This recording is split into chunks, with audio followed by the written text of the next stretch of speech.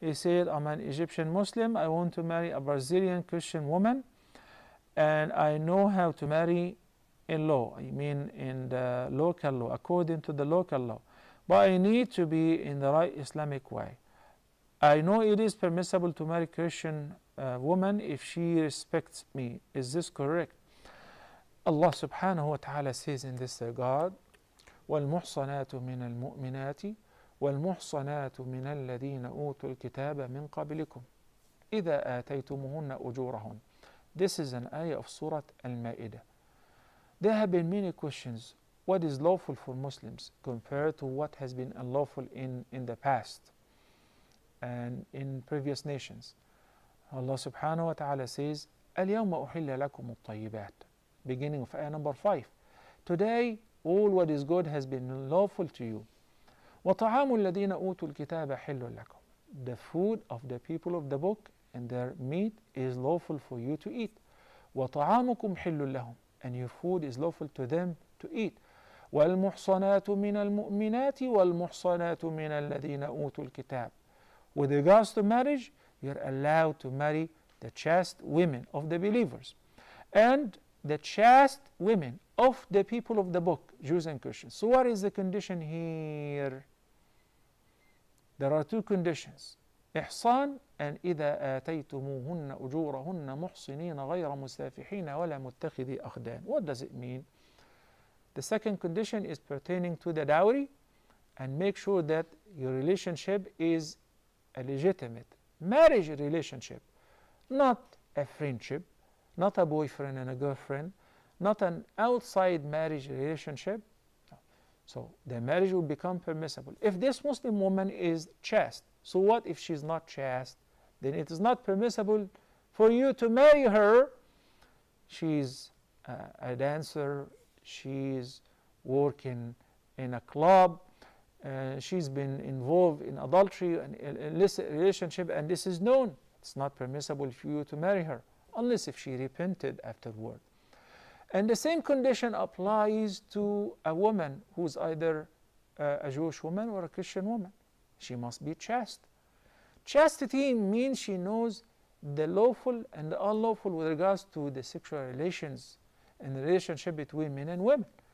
So whenever a girl had a boyfriend and she just broke up with her boyfriend and she met this Muslim guy, or she chatted with him online and they exchanged photos, I love you, you look cute, you look sweet, okay, I want to get married to you, fine, let's get married.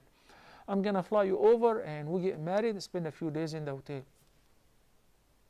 This is not marriage, because how do you know that she's chaste? So this condition applies not only to the Jewish or the Christian girl, but also to a Muslim girl. وَالْمُحْصَنَاتُ. Many people read وَالْمُحْصَنَاتُ مِنْ أَهْلِ الْكِتَابِ. They only focus on the ta of the feminine, muhsanat, ta, the ta, which means the women of the people of the book. What about the word itself? The ta is describing feminine who are, women who are chaste.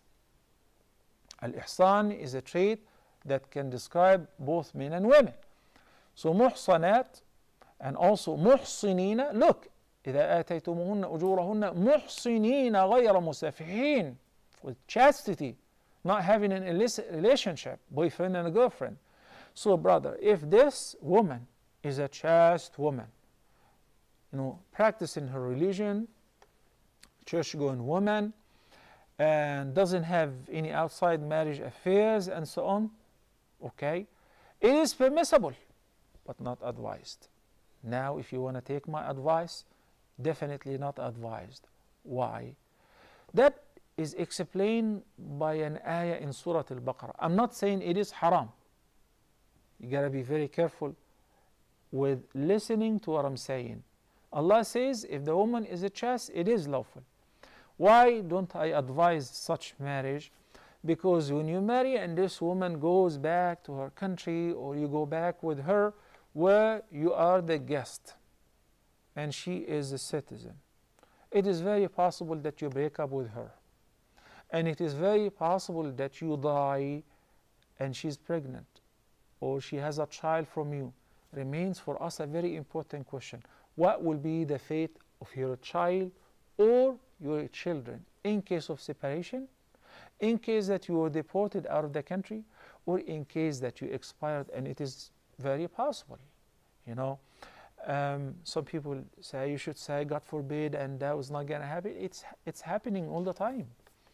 It happens all the time, and the person has to be very cautious when making this decision.